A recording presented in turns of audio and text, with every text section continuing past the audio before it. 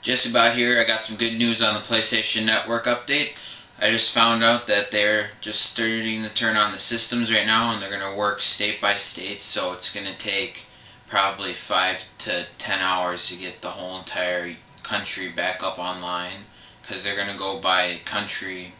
so it seems like United States is going to be the first one to get their network back up and running. So I just found this out about 6 minutes ago on Twitter, so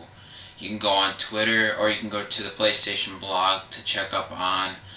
the map, because they're going to keep it filled in, going to update it each hour or so whenever they get the network up in each state. So keep an eye on that, and thank you for watching my PlayStation Network upload videos.